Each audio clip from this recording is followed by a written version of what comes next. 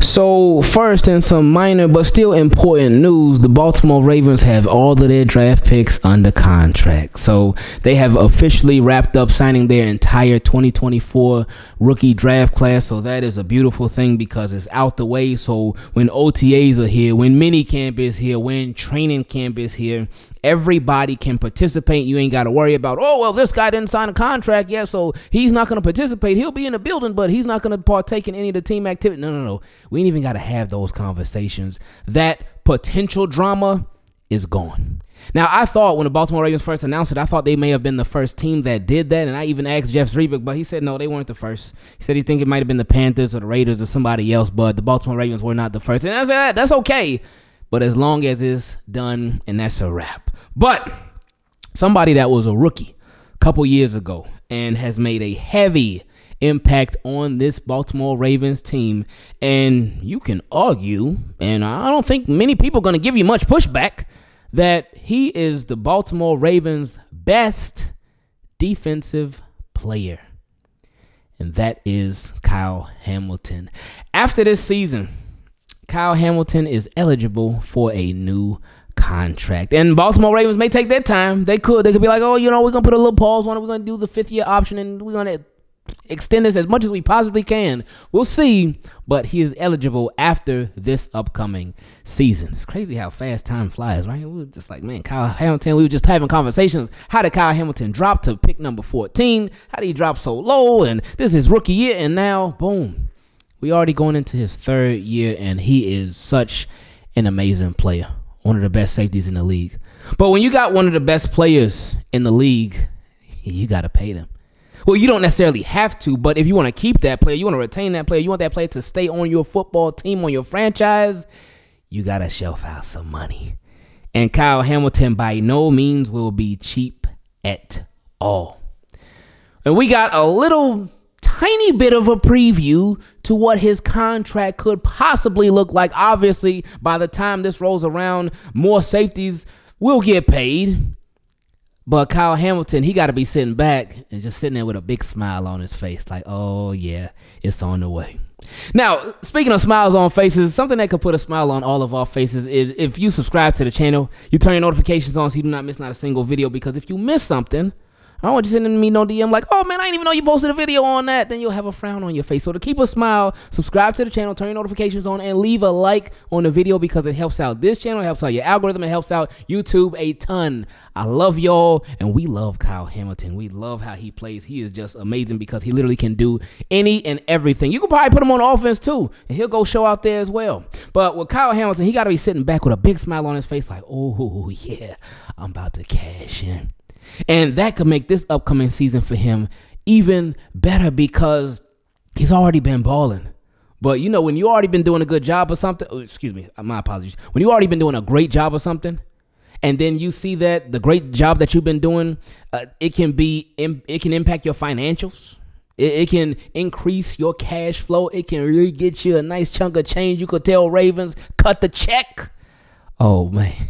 That might take you to a whole nother level. And that boy is super duper Kyle. Hey, man, y'all already know he's the truth. But Antoine Winfield Jr., he got a deal from a team that we're going to be going up against this year, the Tampa Bay Buccaneers. Let's read the report. It says, the Bucs and all-pro safety Antoine Winfield Jr. have struck a deal, and for the first time in NFL history, the highest paid defensive back is a safety. Cause we done seen corners get it. I remember when $100 million cornerbacks started becoming a thing. It's like, oh, okay, they making some bread. But now when you got a safety being the highest paid DB in the NFL, because defensive backs are both safeties and cornerbacks. But when you got a safety being the highest paid defensive back in the league, oh yeah, Kyle Hamilton like, oh yeah, it's my time. Soon, not yet. But soon. Winfield gets a 4-year contract worth $84.1 million with $45 million fully guaranteed in a deal done by David Mulugeta of Athletes First. So $84.1 million. Let's break down that math. And that's a 4-year deal. So he is getting paid a little over $21 million per year.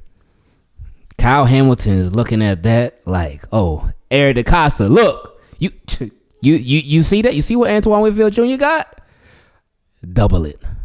Well, maybe not double, but Kyle Hamilton's going to get paid. Now, when is he going to get paid? I think that's the biggest question that us as Ravens fans have. Well, we'll have when that time comes after this season. When are the Ravens going to shelf out the money for Kyle Hamilton? Well, there's a lot of factors that could come into play when it comes to that.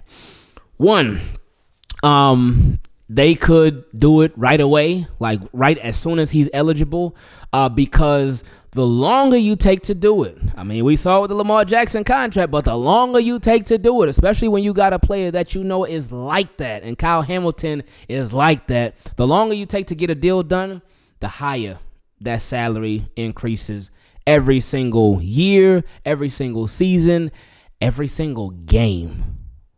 That the rate increases, it goes up like crazy. And we see what Kyle Hamilton has done in the first 2 years. We got no reason to not expect him to continue to ascend to be even better, because he'll be another year smarter. He'll have another year's worth of experience in the league.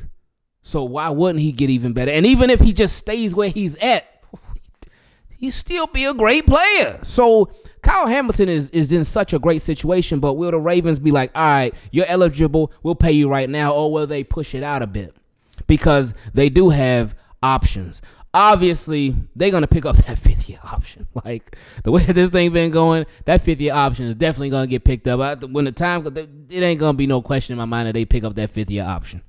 Or they could decline it and then just sign it to an extension. They got options of how they could do this thing.